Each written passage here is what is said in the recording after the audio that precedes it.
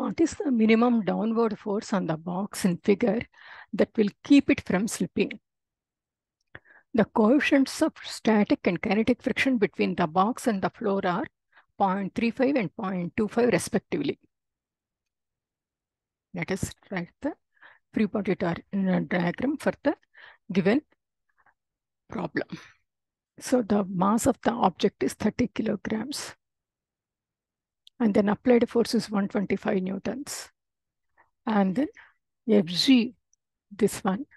And then Fn, this one. He is asking us to find out the other force, unknown force.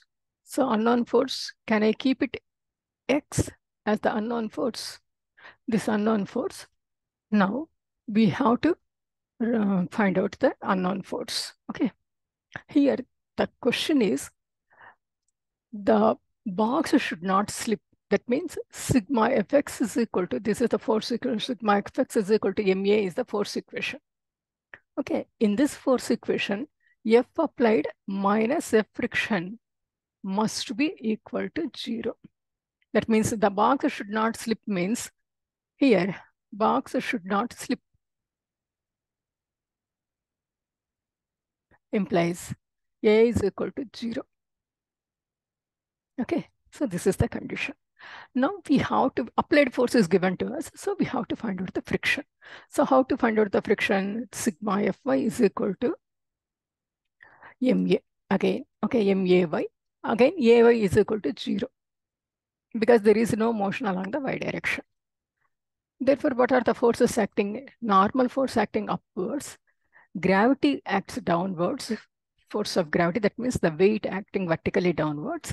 And some other force must be there so that the box will not slip. So I will write the forces. Therefore, upward forces positive, downward forces negative. So Fn minus Fg minus x is equal to 0.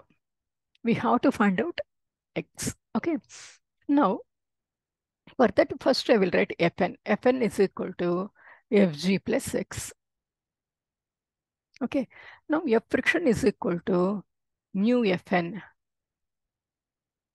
Okay. So instead of Fn, I will write, that means this is equal to mu times mu s times. Okay, here's S static friction, coefficient of static friction we have to take, times Fg plus x. Okay, so F friction is equal to, what is this one? 0.35, static coefficient of static friction is 0.35. And then Fg is equal to, here I will write Fg is equal to mg. M is equal to 30 kilograms. And then G is equal to 9.8 Newton per kilogram. Okay, so if that is the case, then mg is equal to 30 into 9.8 is equal to 294 newtons. Okay, that I directly substitute here instead of fg. So 294 plus x. Okay, this is the friction. Now I will write here. So F applied is equal to F friction.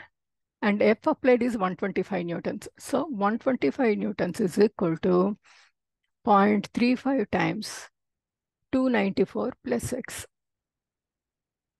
Okay. Therefore, 125 divided by 0.35 is equal to 294 plus x. Or x is equal to 125 divided by 0.35 minus 294. Therefore, x is equal to 63.14 newtons. So this is the force on the box to keep it from sliding or slipping. Okay, slipping. Okay, so this is the answer for this question. Hope this helps. Thank you. Bye-bye.